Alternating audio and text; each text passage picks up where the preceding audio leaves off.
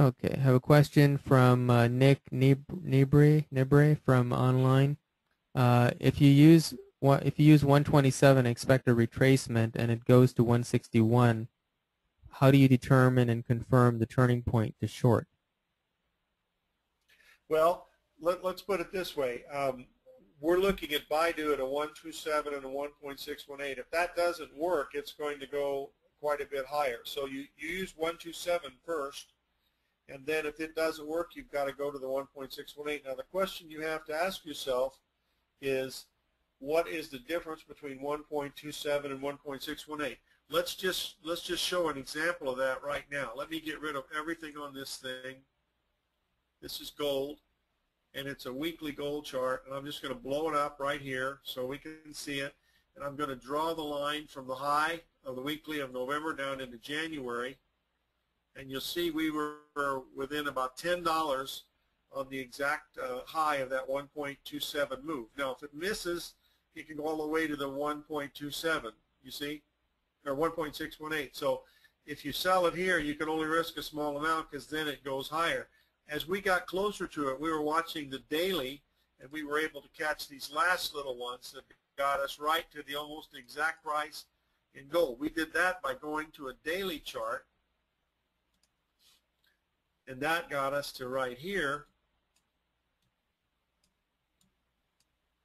and that got us to this level right here. There was the high. There was your, I got too many ABCDs here. Let me get rid of all this, and I'll show you what we were looking at. This is a little bit bigger move. We put this one down here. That one was up, but then now we had ABCDs all the way up, and so all we were doing now was watching the last moves occur. That took us to the 1.27. We had an ABCD coming in. Now this is daily, so you have some pretty good times. So right in this zone is what we were looking for, okay? And we had another ABCD forming right here. See, there's another one right here. So this was the zone we were looking for, and this is where we went short. This was on the end of June, on 21st of June, and we covered it right here. This is where we covered. Let me show you why we covered it. Just remove some of these things, and if you go back to your basics, we wanted to see the last low we made, the last major low, stopped exactly at the 786 retracement, and we had an ABCD from the last 3 weeks forming right there, okay? And so that was the we had actually another one here too, but I think it was a little bit overshot. Yeah, this one didn't quite make it, but this was the area because you were right at a 786 retracement of that move, and I believe we were really close to a 618 of the other move also. See, look at this. They're right spot on. This is 618 of this leg, okay, and it's 786 to that leg. I mean, that's where gold stopped. I mean, right on the money. There's 618 of that swing, 786 of this swing. And that's what we covered there. We sold it right there, covered it right there. $110, and first winning trade since 1943. I'm very proud of that one.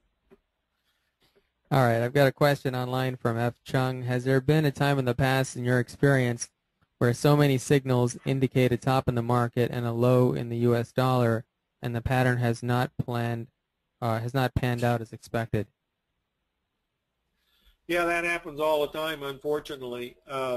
I can't remember the last time. I really don't know the answer to that. I think it was in October of last year. We had a bunch of things that said October 19th, 20th, and we sold off about 8 or 10% in the stock market. Then we went up again and didn't make another high until April. The one in April was a big one because it was at a 61% retracement along with a whole bunch of astrological things. So that happens all the time.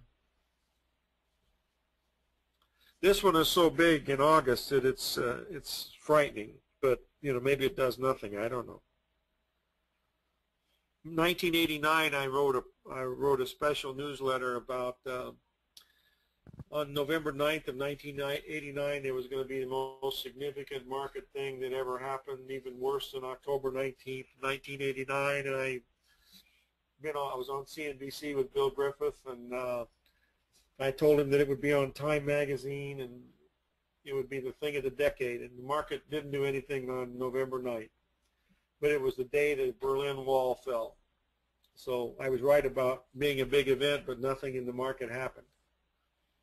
We're only dealing in probabilities. Larry, I have a question. I see you using a lot extensions 1.2, 1.6. What about when AB equal 100% CD? When you use this extent, 100% ratio. When do I use the 100% ratio? Yes. Well, I use it most of the time. I don't really change the AB equals CD formation tool unless it goes far beyond where I think it is, and then I'll double check to see where it went, just to see if it's gone to the 127 or 1.618. The primary thing I look at when I do a chart is I go back and I look at the support and resistance based on the Fibonacci numbers, just like on this gold chart. I would go back to this low and this low to determine, where the numbers are, and then I work backwards to see where the patterns are. That tells me whether I think I'm at the high or low of the move. See, if gold now, what we're watching now in gold is we're watching for the 61% retracement to come back off this high. See, that comes in at that 1220. That's why I said if we get above 1220, then gold has probably finished this correction, and we could be headed for 1400. Yes, but this is retracement. Regarding retracement, what about extension? Basically, you're looking I can't at hear you, man. basically you're looking at three potential turning points at 100 and 1.27 and 1.6. Yes, I am, but there'll be other things to tell me that that's the number that I'm looking at. Look at this gold. Now, if I look at this gold a little bit closer and blow it up, I know that I'm looking at the 618 coming in right here, and I want to take the next swing from a high to the low, and I put it down here. That tells me that the 127 comes in right here. So this is the zone, 127. Right in here is the zone that I'm going to be looking at between 1.27. If it gets above that, the next zone that it's going to go to would be this one right here. So this is, I can't risk this much. I either have to sell it here and risk just a little bit, or wait and sell it there. Because there's no pattern in gold right now. It's just a straight up move. We've been at 1, 2, 3, 4, 5, 6, 7, 8 days in a row. So there's no pattern that's here. Here we had a pattern. Right now we don't. So I'm just looking at extensions of the last swings.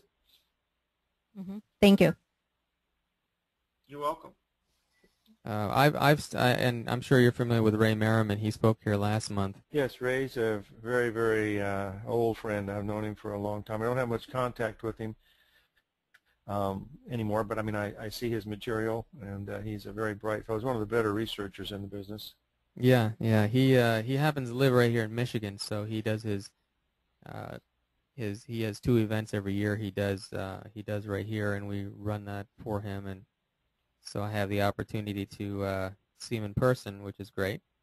But so I've studied financial, planetary cycles as well as Fibonacci and Elliott Wave for quite a few years, and I know that in the Fibonacci book that I'm reading, and I'm not familiar with your other books in terms of content, but in the Fibonacci book you mentioned at the beginning a Venus-Uranus aspect that correlates to planetary or to market cycle tops and I don't know if bottoms too, but I noticed the chart in the beginning of the book had I don't remember if it was the S&P or the Dow or what, but it had that planetary cycle in place on that chart, and it was precise. It was right at every market top that I could see, and I know that right now we have a Venus-Uranus planetary cycle this weekend. So I was curious how, now I know that Shelley told me that you don't really, in the techniques that she uses, she doesn't really use that, but she said that you occasionally do use that, and I can't remember what she called it, but you do use planetary cycles in conjunction with Fibonacci, or in conjunction with the techniques in your Fibonacci book. Can you explain what role that plays for you? it basically gets down to the point where you have to determine, whether you want to be a buyer or seller, and pattern recognition is a leading indicator. All the Astro stuff does is give timing indications, is what it does. It's quite accurate, because there was a big article last week by someone, and the astrology stuff is beginning to come into the public eye more and more, so you might as well get used to it because it's on its way. Okay, well, looks like we're good. Thank you very much, Larry. We'll leave you to going shopping with your little girl.